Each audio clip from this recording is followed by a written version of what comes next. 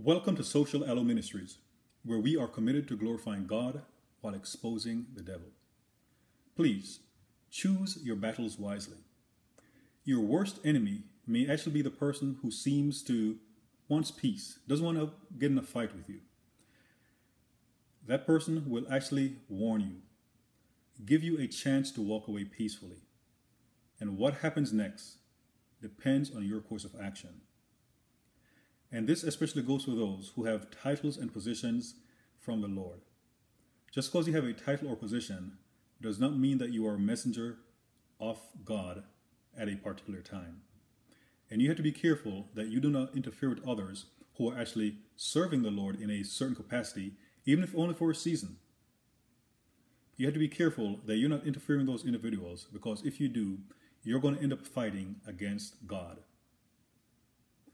So just because you have a title or position, it doesn't mean the Lord is always going to be on your side. And we see an example of this in 2 Chronicles 35 with King Josiah, the king of Judah.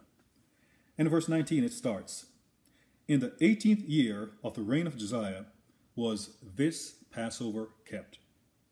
After all this, when Josiah had prepared the temple, Necho, king of Egypt, came up to fight against Carchemish by Euphrates, and Josiah went out against him." On the surface, you may be thinking, Josiah just kept the Passover, so he serves the true and living God.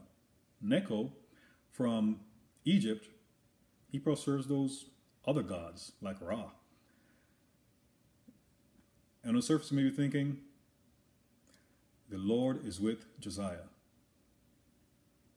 But let's continue. "But he, Necho, sent ambassadors to him, saying, What have I to do with thee, thou king of Judah? I come not against thee this day, but against the house wherewith I have war. For God commanded me to make haste." And when you say God, that's capital G. I'll take it from the top. "But he sent ambassadors to him, saying, What have I to do with thee, thou king of Judah? I come not against thee this day, but against the house wherewith I have war. For God commanded me to make haste. Forbear thee from meddling with God, who is with me, that he destroy thee not." Some clear warnings. So even though Josiah was from the Lord's chosen people, he was interfering with God by interfering with Necho, the king of Egypt. He made it clear that he did not come to war against him. Necho also told Josiah that God had sent him to make war with someone else. And then he made it clear to not interfere with his work that he was doing on behalf of the Lord.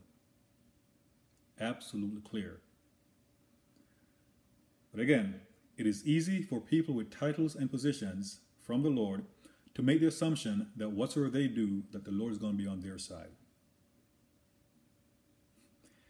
If the Lord does not send you into a battle, you may have hell to pay. If the Lord does not send you into a battle, you may have hell to pay by going in on your own accord. Nevertheless, Josiah would not turn his face from him, but disguise himself.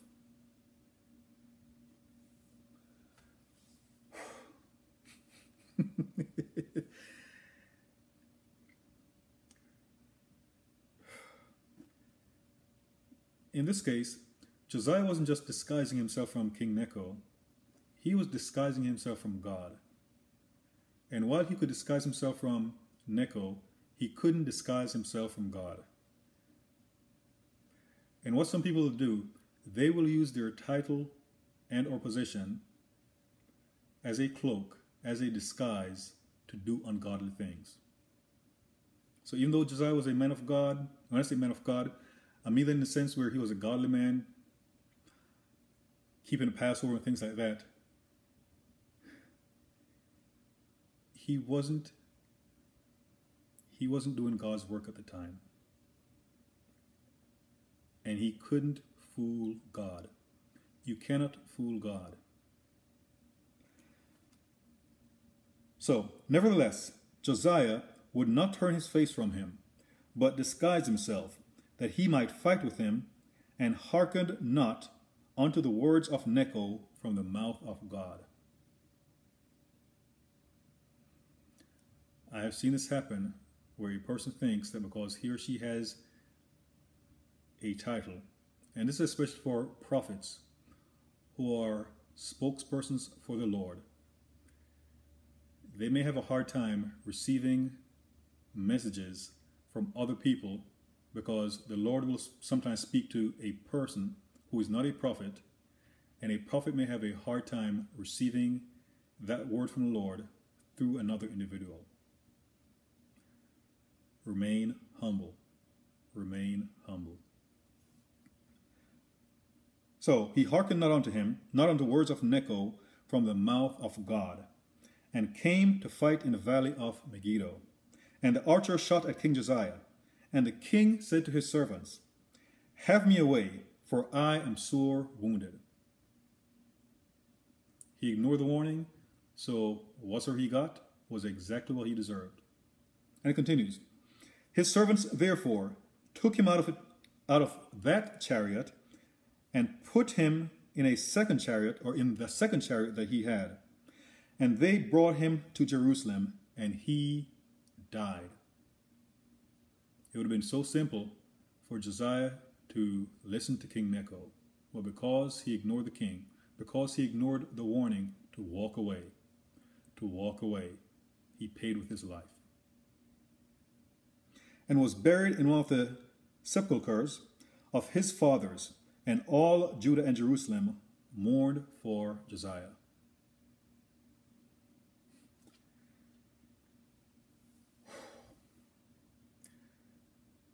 And that move is actually not unprecedented. We see an example in Jeremiah 27, verse 6. The Lord made a statement that a lot of times people may overlook it. What the Lord said, And now I have given all these lands into the hand of Nebuchadnezzar, the king of Babylon, my servant. And the beast of the field have I given him to serve him. So I'll read it again, because the Lord is calling Nebuchadnezzar, a king that doesn't even belong or believe in the true living God at that time. He was calling him his servant. You never know who the Lord is using to serve him at a certain time. So again, in Jeremiah 27:6, the Lord said, And now have I given all these lands into the hand of Nebuchadnezzar, the king of Babylon, my servant. And the beast of the field I have given him also to serve him. And a part of why that happened is Jeremiah had warned the people of Judah to submit themselves to the king of Babylon. But because they ignored that warning, they were about to pay the price. And the Lord was going to use an unbeliever, Nebuchadnezzar, the king of Babylon, as his servant. Be careful that you don't make assumptions that based on a person's background, that person is not actually being used by the Lord. Now I mentioned at the time that Nebuchadnezzar was not a believer, but he was a servant of the Lord. And after Nebuchadnezzar had conquered Jerusalem, Nebuchadnezzar also received a warning from the prophet Daniel about his pride.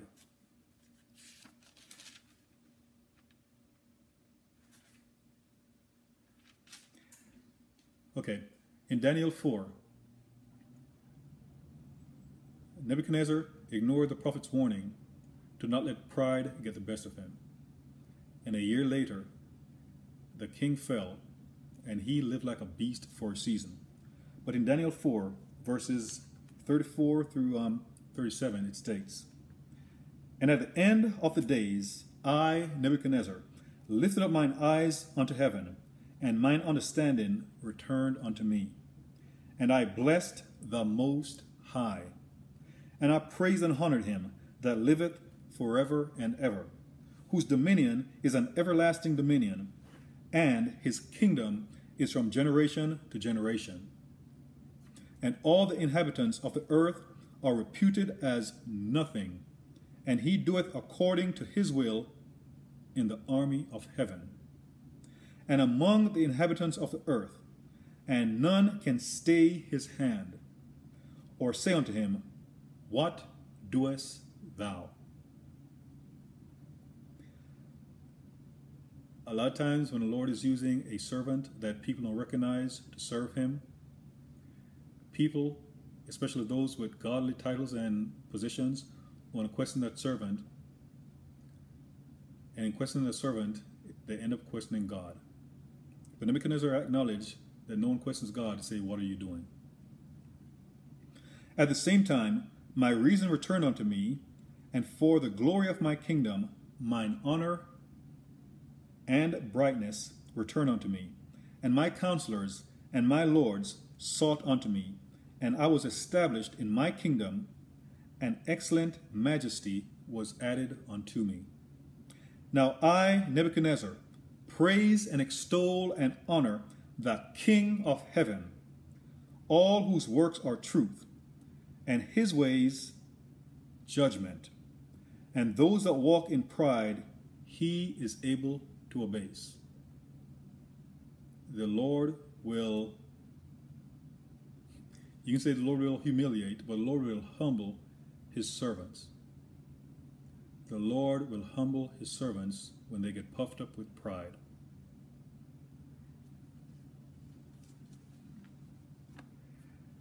And then the final example of being careful who you come against. Some of the apostles were in trouble, and members of the Sanhedrin were kind of wondering how to deal with these men who were preaching about this Jesus, who was crucified, died, and then rose from the dead 3 days later. How could they stop these men from preaching the gospel, the good news of Jesus? But in trying to stop them, they were trying to stop God. And a lot of you are familiar with the Apostle Paul. The Apostle Paul was a Pharisee. His teacher was Gamaliel. And he said in Acts 5, verses 38 through 39, And now I say unto you, refrain from these men, and let them alone. For if this counsel or this work be of men, it will come to naught. But if it be of God, ye cannot overthrow it, lest haply ye be found even to fight against God. There are times when your worst enemy will be the person who's gracious enough to give you an opportunity to walk away. And what happens to you will be based on you heeding the warnings and walking away. Because sometimes you think you're fighting against a person, but because a person, regardless of his or her beliefs, if that person is on a godly assignment and you're fighting against an individual, you're going to end up fighting against God. As in the case of the apostles, they were godly men on a godly assignment. That should make it even more clear to not interfere with a person when he or she is doing the Lord's work. Do not make assumptions that just because you have a title or position from the Lord, that the Lord is going to back whatsoever you're doing. Because if you enter into a battle that the Lord did not send you into, you won't be covered. Your mantle, it won't do you any good, because you will find yourself opposing the Lord. King Josiah paid with his life. Do not be like the king who ignored the warning and suffered the consequences.